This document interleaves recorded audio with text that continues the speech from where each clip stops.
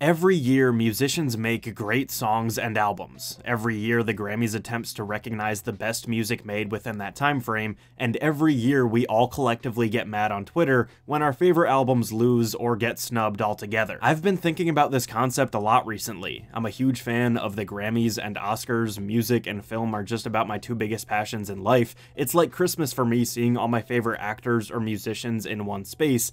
But then there's the aspect of them actually giving out the awards. It's funny how hypocritical I can be when I'm watching the winners get announced. When something I love wins, it's like, what an important moment for the artistic landscape. This is monumental. I love when a masterpiece gets its recognition. And then when something I don't like wins, its award shows are meaningless. It's just for ratings. How and why would you ever say that one piece of art is better than the other? Blah, blah, blah, blah, blah. I always tell myself not to get worked up about them, and it happens anyway. But with this recent batch of Grammy nominations for the big prize, Album of the Year, I knew I wanted to make a video about them because, man, it's like the people who vote for these things are living on a different planet by nominating 3 albums that I've seen no one talking about over the last year, and then this Black Pumas album that came out before the eligibility for these Grammys, but then they released a deluxe version in August, so they nominated that. You would think that no good albums came out this year. But I didn't want to make a video just complaining and saying, but Phoebe Bridgers good, fetch the bolt cutters 10, The Weeknd make fun song, run the jewels. I wanted to make something to get your attention, sit you down, and explain to you, this is just what happens at these award shows. They always nominate mediocre albums and snub great ones. And I'm gonna show you this by using data. Oh, brother, this guy stinks! Yeah, I get it. This isn't gonna be the prettiest, most exciting video in the world, but I really think it says something about how consistent the Grammys are at nominating stuff that is lame, and at least for my own sake, I think this is gonna be cathartic and really tell me to stop putting so much emotional weight on these award shows. My thought process was this: with something that gets nominated for Album of the Year, you would either hope that it's beloved by fans or critics, right? Those two groups don't always agree on things, but if something is universally adored by at least one of those groups, then sure, Album of the Year nomination. So I went back and got a quote-unquote user score and a critic score for every Album of the Year nomination since the 2010 Grammys. For the user score, I went to what seemed to be the 2 most popular sites for this kind of stuff, Rate Your Music and Album of the Year, and I took the average of those 2 scores. For the critic score, thankfully Metacritic is a site that already does that work for me and aggregates scores from different publications, so I just took that directly. P.S. Getting all this data really made me step back and kind of reassess how I view those 2 groups.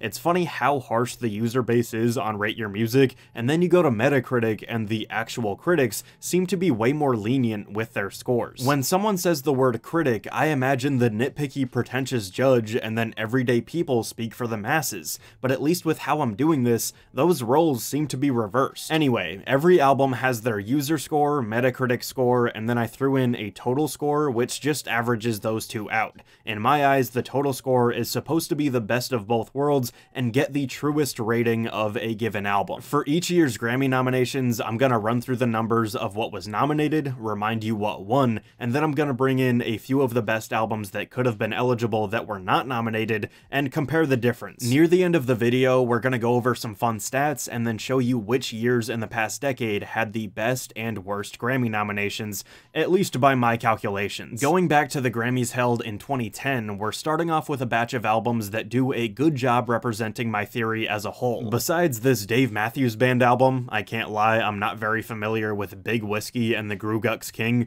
the rest of these fit the Grammy mold in my opinion. Extremely okay albums that left somewhat of a mark on pop culture, but it's much more about the superstars that made them getting nominated than the actual quality of the projects. With 6s across the board for total scores, except for a 5.1 for the end, which I think is too low, the album that actually took home the win for Album of the Year was Taylor Swift's Fearless. which compared to these nominees, that doesn't seem too offensive, right? How about when you take into account that these iconic, memorable projects that are actually good themselves, they're not just made by superstars, could have potentially been nominated. 808s and Man on the Moon were unique new sounds hitting the mainstream that were super influential going forward. Listening to XX brings me back to that time period in such a specific way, and Merriweather Post Pavilion was the critical darling of that year. 2011's Grammys saw two standouts in The Suburbs and The Fame Monster, and then the usual ultra-safe, mediocre, forgettable albums that you haven't listened to front to back since they came out. With total scores of 8.3 and 7.7 getting nominated and the 8.3 actually winning, this is certainly one of the better possible outcomes for any year. But then you get the reminder that the rest of these nominees could have all been replaced with projects that were Album of the Year candidates for everybody else, and that hope in the Academy gets diminished yet again. For a fun fact, just with the examples that we have here, LCD Soundsystem, Beach House, Joanna Newsom, and Flying Lotus have never had their albums nominated in this category, and Eminem has had 3. 2012's Grammys reminds us that, simply put, if you are named Lady Gaga, you will get a nomination for Album of the Year. The Grammys loves their superstars. And while we look at this mixed bag of albums by famous people getting nominated, you see that Adele's 21 took home the win, and you think to yourself, this is good, right? Yes, for whatever reason, the album of the decade, Kanye West's My Beautiful Dark Twisted Fantasy, did not get a nomination for Album of the Year, but Bruno Mars's Doo-Wops and Hooligans did. Is it starting to hit you just how meaningless all of this is? And yeah, we've got Bon Iver getting snubbed, and then I get it, they would never put Danny Brown and St. Vincent on that big of a stage, but that proves my point even more. If the best albums aren't even in the conversation, why does any of this matter? 2013's Grammys, I remember them like they were yesterday. With Jack White, Frank Ocean, and the Black Keys getting nominated, it seemed like something might be changing. Good albums are getting nominated. Oh wait, never mind, this is the album that won. Weep for yourself, my man, will never be what is in your heart. This is an example where the Academy doing something risky is still so safe and boring. Mumford & Sons are this British folk band. That's weird. Fun have a period after their band's name. Now that's cool. These groups weren't traditional superstars, but they were some of the highest selling acts of 2012. It's them picking something that might seem interesting to somebody that lives under a rock, but man, who cares about Fun and Mumford & Sons in 2020? To me at least, Album of the Year should almost be seen as them saying, this is the project that will define this time. It is important, people will remember it, and I'm not even gonna bother talking about my snubs, because we all know pigs will fly before we hear LL Cool J introducing Death Grips to the Grammy stage. 2014's nominations aren't bad, and compared to the rest of the list, they're genuinely pretty fantastic. We're gonna ignore what happened earlier on that night and see that Good Kid, Mad City, Random Access Memories, and Red are all albums that I'm happy to see get nominated. This Sarah Bareilles album getting nominated is one of those choices that is just confusing, sort of like the ones that we talked about for this year, and then while it's obnoxious that Macklemore got nominated, it's not surprising whatsoever. He was everywhere around that time. While I would have liked to see Kendrick get his due, it was cool seeing the Robots win, but yet again, the Grammys hate nominating post-graduation Kanye in this category, they don't give any of the big stuff to anything even close to heavy metal, and so on. We're gonna speed things up a bit, but you should be getting the gist by now. 2015's Grammys, fine, instantly forgettable, commercially successful.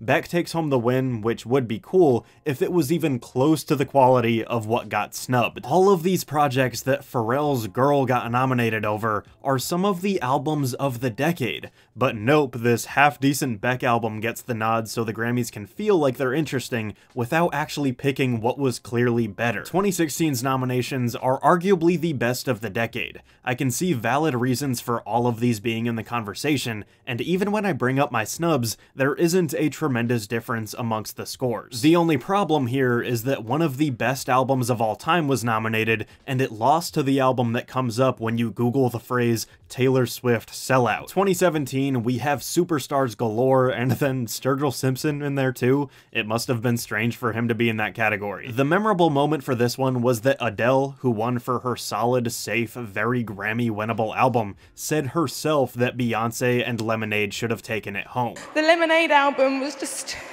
so monumental. Like always, there were better albums that could have replaced the extremely mediocre big-name nominees. I just don't even have to illustrate my point when the person that won the award knows that she shouldn't have. 2018 saw a genuinely great batch of choices, another contender for the best nominees of the decade, but with Awaken My Love, Damn, 444, and Melodrama, all of those were just a little bit too weird. It doesn't matter if everybody on Earth would agree that those were the better choices, let's give it to the most boring option, which was also the worst option. Not to discount anything that was nominated because all of them make sense, but yeah, there were amazing choices not in the conversation that were obviously less marketable to a wider audience, yada yada yada. 2019 saw a whole mess of nominees with plenty of ups and downs along the way. Shout out to Brandi Carlile, Her, and Janelle Monáe. I feel like their genres can be ignored on the big stage, and the award went to Kacey Musgraves, which I'm happy with. Post Malone and Drake could have been replaced with any of these that are 10 times better,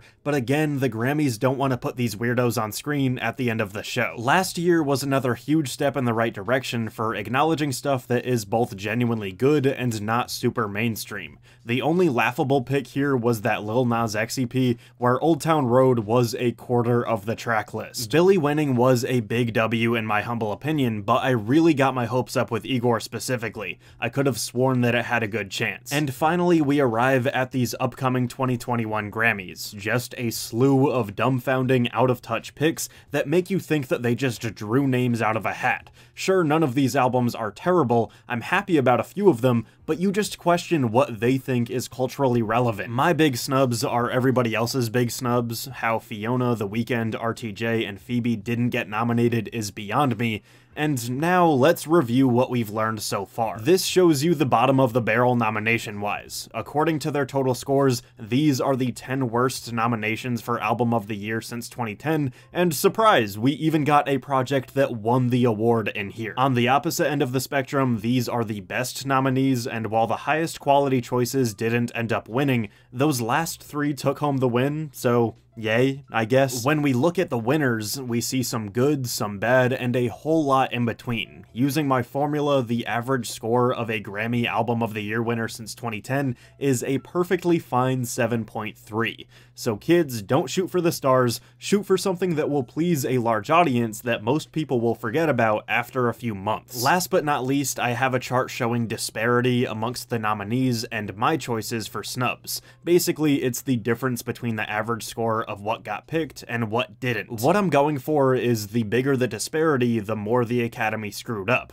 According to this chart, the year they nominated what they were supposed to was in 2016, when there's really no difference between what they picked and what they didn't. The biggest disparity was the year prior, when we had this mediocre bunch up against some of the albums of the decade. There was probably a lot of outrage after that, and they tried a little harder the next year. In conclusion, I hope this showed how little they award the project that deserves it, and how they barely ever nominate a good collection of albums. They play it safe, with superstars making radio-friendly, commercially successful, boring albums. They nominate traditional rock or pop in the same way that the Oscars nominates traditional dramas. If you're making experimental hip-hop, art pop, or heavy metal, good luck. Thanks for watching, and I'll see you on my Twitter feed when Coldplay or Post Malone inexplicably beats future nostalgia or folklore.